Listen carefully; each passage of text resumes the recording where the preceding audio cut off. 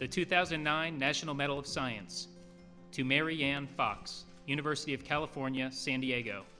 When I received the medal, I was astonished.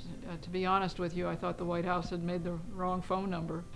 But when I stopped to think about what all my colleagues over the years have contributed to an understanding of one part of chemistry, I could see why they should be recognized in this great award.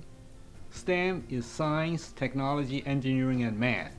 These are the core subjects that determine what we can do to improve the quality of life and to advance our economy.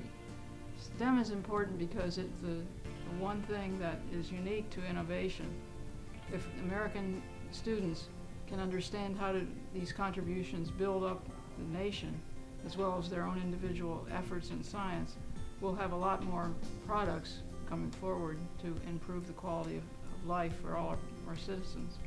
The future of STEM in our nation is very bright, provided that our society, all of us, can go behind it and encourage the development of STEM among our young people.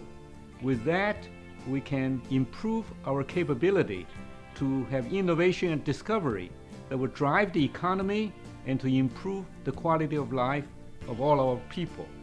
You know, COSMOS students are very bright, they're well motivated, they respond to being able to create something in a very unique way. COSMOS students should go into STEM because they are the brightest students, have a wonderful mind and creativity.